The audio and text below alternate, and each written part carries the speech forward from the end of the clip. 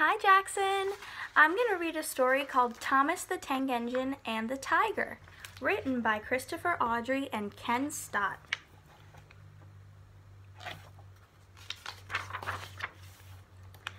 One day Thomas heard some children talking about a new wildlife park that was opening soon. "It's going to have lions and tigers and even a hippo," one boy said. "What's a hippo?" Thomas asked. "You'll see," said the driver. "We'll be carrying some of the animals to the park ourselves." Soon the animals began to arrive. Some came by truck and some came by rail. The engines worked very hard, pulling extra trains to carry them.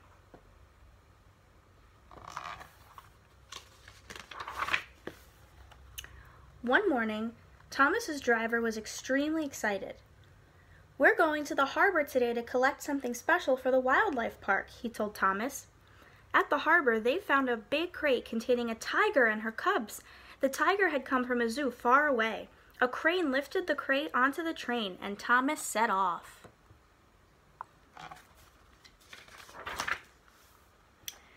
At the station, Thomas waited while the big crate was unloaded. He was sad to see the tigers go. He had been proud to carry such noble and beautiful animals. "I wonder if I shall see him again," he thought.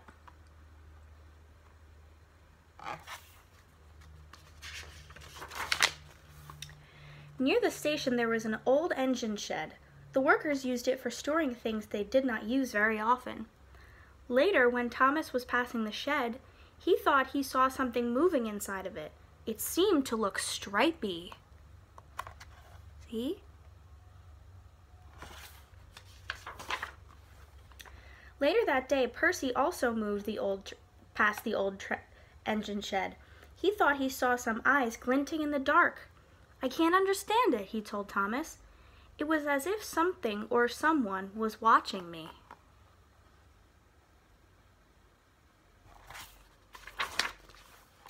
The next day, Thomas was at the station. He was listening to his driver talking to the fireman. "It says in the newspaper that some tigers have escaped from the wildlife park," said the driver. "I wonder where they are." Thomas smiled. He knew.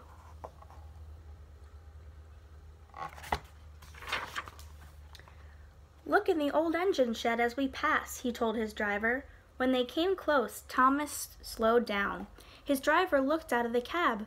"Why, it's the tiger and her cubs," he said. "That was very smart of you to find them, Thomas."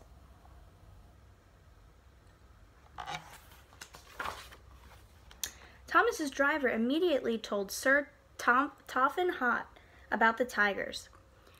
"We'd better let their keeper know they're safe," said Sir Topham Hatt.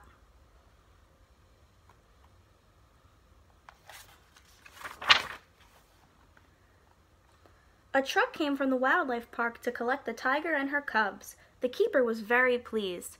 "Well done, Thomas, for finding our tigers," he said. Sir Topham Hatt agreed. "You've been a really useful engine," he said.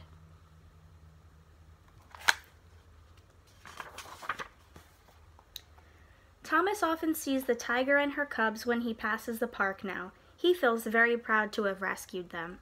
As a special thank you, the keeper named one of the tiger cubs Thomas. The end.